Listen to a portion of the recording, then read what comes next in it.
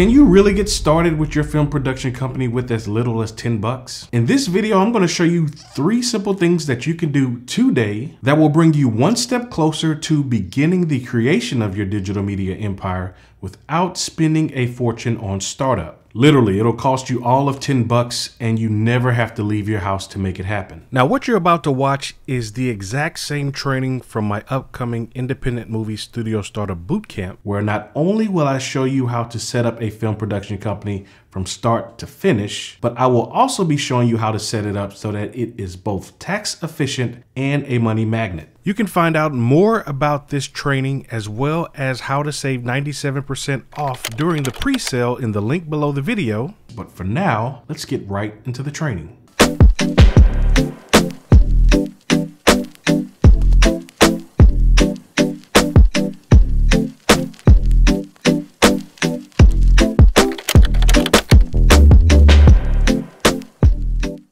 This is what we're going to talk about today. How to start your film production company with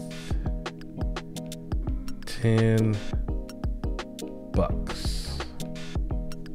So again, this is what we're going to talk about today. How to start your film production company with just 10 bucks. I don't want people to get too overwhelmed, so I'm gonna keep this stuff just very, very simple. This is gonna be very easy for you to do from the comfort of your home. It's gonna be very baby step stuff because we're gonna be talking about more in terms of how to get started with your film production company. I just want you guys to do these 3 simple things in order to get started. That's all you have to do. So let's get right into it. So the first thing that I want you to do is obviously decide on your, and I'm not even gonna say film production company name, I'm gonna say your brand name. So let me say brand name. Decide on your brand name. So again, I've got the Paul Donis Thompson brand, but my film production company is Bad Joy Productions LLC. So actually, let me go back. Let me do something. That'll be another one. Let's just keep it succinct. Let's see, bam, bam. Decide on your, let's see, production company name.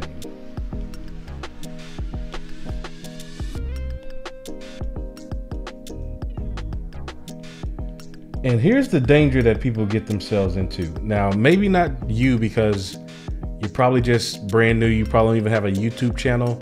But a lot of big creators that I follow, what they'll do is they'll speak this stuff into existence.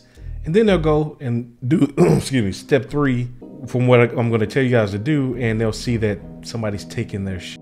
Before you start blabbering to your friends and everybody about what you plan to do, what your company name is, go somewhere, write it down, come up with a few names for your thing, decide on what your film production company name is, because this is something you have to live with. Like, I like Bad Joy Productions because it's a, forgive me, it's either an oxymoron or a misnomer, like Bad Joy. Those two don't go together, so that's why I like it. That's the company that I've been running with. So you want to go ahead and decide on your production company name. Now, part 2 is the most important part of this before you spend that $10 that I'm going to tell you to do. So step 2, do a business name search with your Secretary of State. So let me just show you exactly what that looks like. So basically, before you go spending money, you want to make sure that this name that you've come up with, this awesome, cool name, it's not actually taken already. And I'm using Wyoming, 2 reasons. One of them is I'm incorporated in Wyoming. And then the second thing is, interestingly enough, Texas charges $1 every single time you want to do a name search. I'm from Texas, I'm from Houston, Texas. And I actually remembered that before I left when I was thinking of different names for, I think, another holding company or operating company I want to create. It was $1 per search. And they want you to put in your credit card information to do that. So I'm showing you this with Wyoming because, again, this is where my company is. So let's see, if I look at Bad Joy Productions, see, it's already, fill it in, search that, see, it's already taken. So no one can come to at least in Wyoming, they can't file for Bad Joy Productions LLC in Wyoming. As you can see, it's in good standing. You always want to make sure that you have your fees to be able to renew your thing. So think this stuff in advance. But we're not doing the LLC thing today. I just want you to check to make sure that wherever you're thinking about incorporating it, because we will be doing LLCs, we will not be doing trash DBAs. We will be doing LLCs, and you want to make sure that wherever you decide to incorporate in, that name is free and clear. So do a few searches and also put the LLC name behind your thing. So again, we're just going to do that. Go, if you're in Mississippi, go to your Mississippi Secretary of State. If you're in Boston, go to your Boston Secretary of State. If you're in California, go to your California Secretary of State. Whatever name you decide to come up with, make sure it's not already taken. So again, you got number 1, decide on your production company name. Step 2, do a business name search with your Secretary of State. That's very important because you don't want to, get your hopes up and then see that it's already taken. You can't do anything with it. Now, step 3, this is all I want you to do. You're going to lock down your domain name. Now there's more steps to this. Like I would actually want you to go to YouTube as well and make sure that that name is not taken on YouTube. But for right now, this is all I want you to do is to, once you've determined that the name is not taken, and once you've done a business search in whichever state you plan to incorporate in. So again, I'm in New Orleans, but my production company is in Wyoming. That's where I incorporated at with my LLC.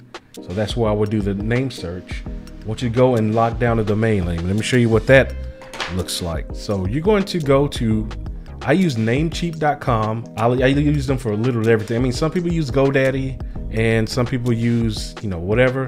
I love Namecheap. It's pretty straightforward. Now, the reason I say $10 is because it's actually $888 per year, but with tax and stuff, it's probably gonna come out to about $10. But all you have to do is go to the domain name search and type in the domain you're thinking about. So let's say you're thinking about John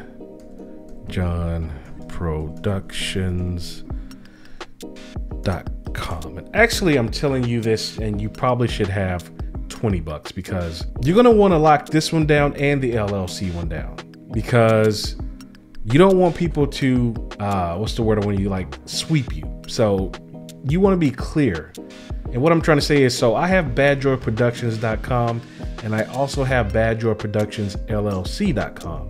So even still, I can set it up to a way to where if someone goes to badjoyproductions.com and I have the website set up for badjoyproductionsllc.com, it can then redirect them to badjoyproductionsllc.com. So actually, I would say do $20. I want you to lock down both. But again, that's why it's very important to make sure that this stuff isn't taken before you do it.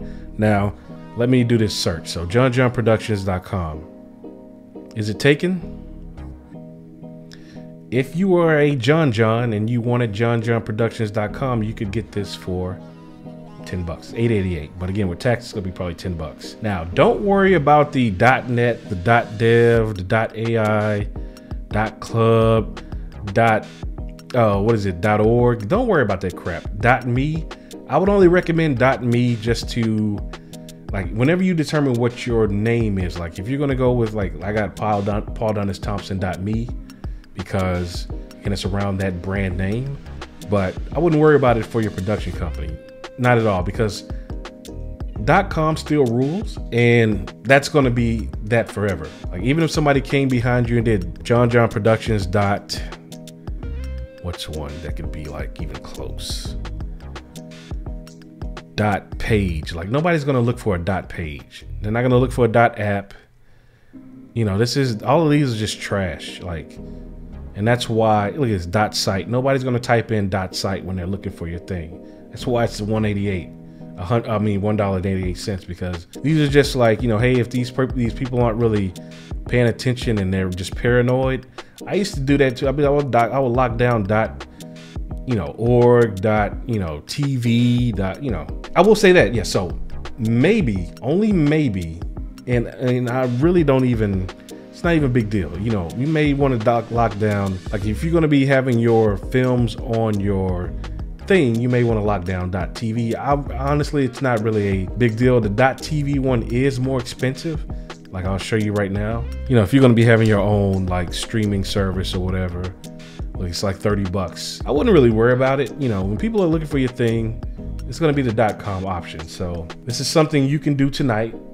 Again, just to recap, hopefully you can read my handwriting there, and I'll just read over it again just in case anybody's watching this later. How to start your film production company with 10 bucks, more like 20, because again, I want you to lock down .com and LLC, you know, whatever, LLC.com. So like that John Productions, it'd be John Productions LLC.com. And that's all I want you to do, because again, there's going to be a lot more steps that you have to take, but this is very easy. Like this is something that you can do, and it'll get you closer to actually getting started. And again, first step is to decide on your production company name. The second step is to do a business name search with your Secretary of State. Wherever you are thinking about incorporating, that is where you're going to do the search. The third thing is to lock down your domain name. I should probably say names, because again, I want you to lock down the .com, and I want you to lock down whatever your thing is, add LLC at the end of it, .com, and that's going to probably take you about 20 bucks.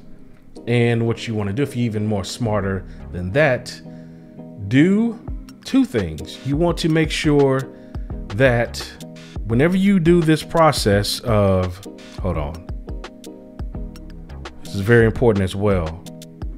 Whenever you lock these things down, have this thing set up to where it automatically renews, because the thing is, if your thing pops and you become really like big in whatever you're doing, you're gonna have vultures waiting for you to slip up. So basically, yeah, these are two things I want to tell you. Have enough money set aside to where you can renew these things for at least 3 to 5 years, and have them set to auto renew. Because the thing, like if Bad Joy Productions pops, I'm gonna have vultures waiting around to see if they can snap up that domain name. You know, if Bad Joy Productions becomes a big thing, or Bad Joy Productions LLC, you're gonna have some people trying to ride the wave and just really try to piss you off. So you want to have these things set to auto renew. That way, let's say you forget that, oh crap, I need to renew the renewal fee. It'll automatically be set up. And make sure you have a credit card that's not, you know, expired or maxed out. Namecheap is really good about letting you know about a month, at least 30 days ahead, that hey, this thing is coming up.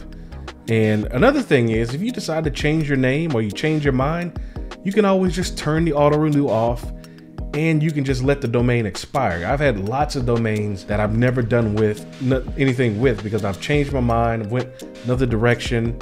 Yeah, I took a hit on the front end, but it's like, you know, after that, you don't have to even worry about it anymore. But the domains that I know that I'm going to end up doing something with at some point in time, I keep those on auto renew. And then also, you know, you make sure you have enough money set aside to where you can pay the renewal fees. And once you're starting to make money with what you're doing, then, you know, it's a foregone conclusion that you just set the money aside, just have it just keep doing its thing. So that's really all I wanted to talk to you guys about today. Please continue on to the next module in this training. Talk soon.